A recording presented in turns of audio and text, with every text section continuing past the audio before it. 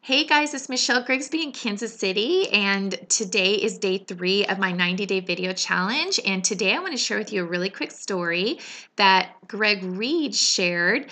And he is actually a really great motivational speaker. He's a part of the Napoleon Hill Institute. He actually participated in one of our Think and Grow Rich Mastermind calls a couple of weeks ago, which was really cool.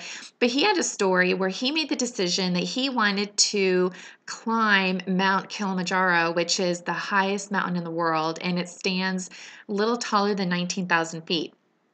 Now, he didn't just decide to go buy some equipment and hike the mountain. What he did is he did a lot of research and he found one of the top hikers, and he found somebody that had actually climbed it 300 or 400 times, and he hired him. And every step that he took, he would put his boot in the exact same spot. And he successfully climbed the mountain. And how does that apply to our lives? Well, he also said something that was pretty interesting, and I think you've probably heard this before, but we are an average of the 5 people that we hang around in regards to our attitude, our income, and our lifestyle. And he also said something that was pretty interesting. He said, 5 years from now, we're going to be the same person except for 2 things: the people we hang around and the books that we read. So I'm, excited about my journey because, I've been really focusing on my mindset the last 4 or 5 months, and I've noticed a shift or a change in my thinking.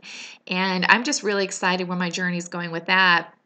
And in regards to the people that we hang around, whatever industry that you're in, whatever you want to do with your life, think about the 5 people that you hang around and make a choice to, partner with people that are successful.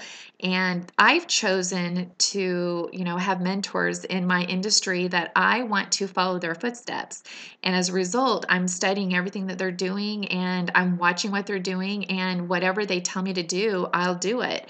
And so you need to be willing to be trainable and do what they tell you. And if you do, you should have success. So, all right, so that's what I want to leave with you today. And if you liked this at all, if you got anything out of this, please click like or leave me a comment so I know that you were here. And just remember that you were meant for greatness.